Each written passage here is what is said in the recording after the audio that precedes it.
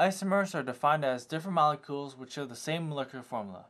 So, what are the different types of isomers that we can form? Well, we can have constitutional isomers, or we can have stereoisomers.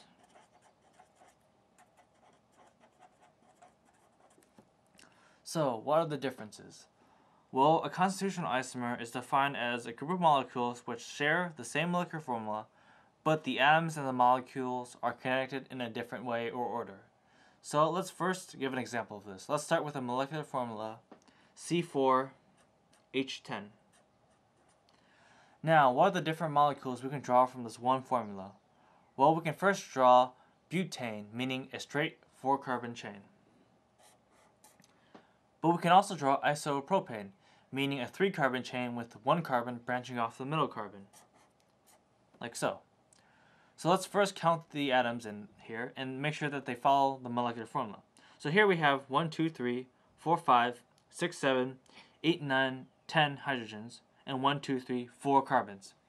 Here we have 1, 2, 3, 4, 5, 6, 7, 8, 9, 10 hydrogens, and 1, 2, 3, 4 carbons.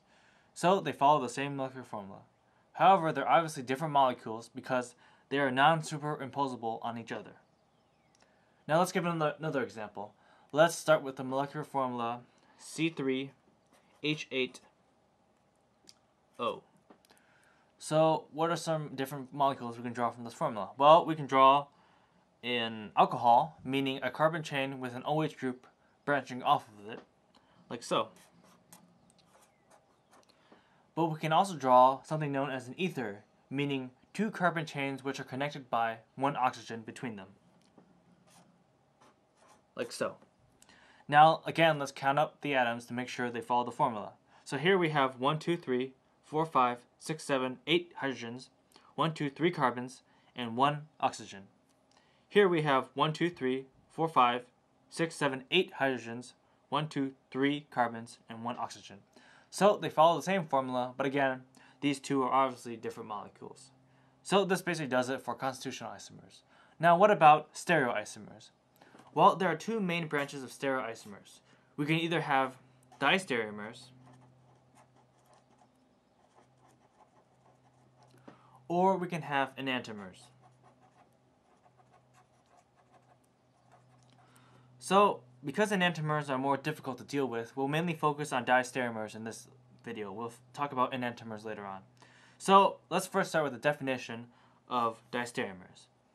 Now, from above, we have the definition of a diastereomer being groups of molecules which share the same molecular formula.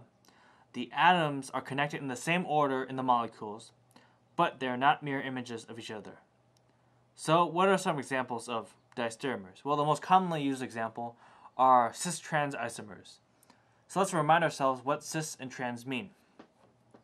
So in organic chemistry, we have cis-trans, meaning that we have 2 carbon atoms with a double bond between them, 1 hydrogen on each carbon, and 1 non-hydrogen group on each carbon.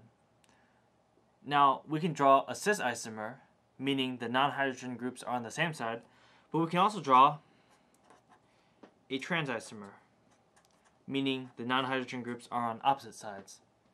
So let's make sure that these two follow the definition for diastereomers. So they obviously share the same molecular formula, C2H2Cl2. They both have the atoms connected in the same order. Here we have Cl, C, C, Cl. Here we also have Cl, C, C, Cl. And they're obviously not mirror images of each other, because if you pretend you drew a mirror here, they obviously don't match.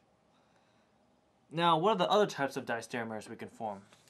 Well, other than having cis-trans isomerism in double bonds, we can also have cis-trans isomerism in rings. So how does that work? Well, let's first draw a ring structure. Let's start with cyclopentane, meaning a circular carbon compound with 5 carbons.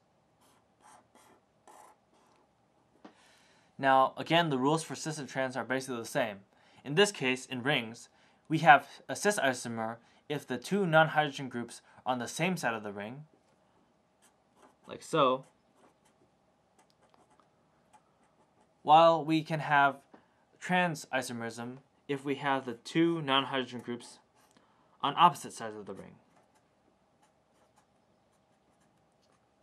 like so. And again, let's make sure that they follow the rules for diastereomers. They share the same molecular formula. It's basically a 5-carbon ring with 2 chlorines.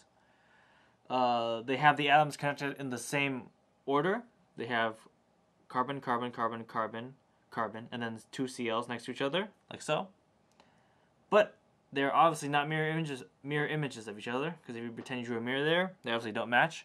If you made a mirror image of this compound here, you'd get another cis compound. If you made a mirror image of this compound, you get another trans compound. So this basically does it for diastereomers.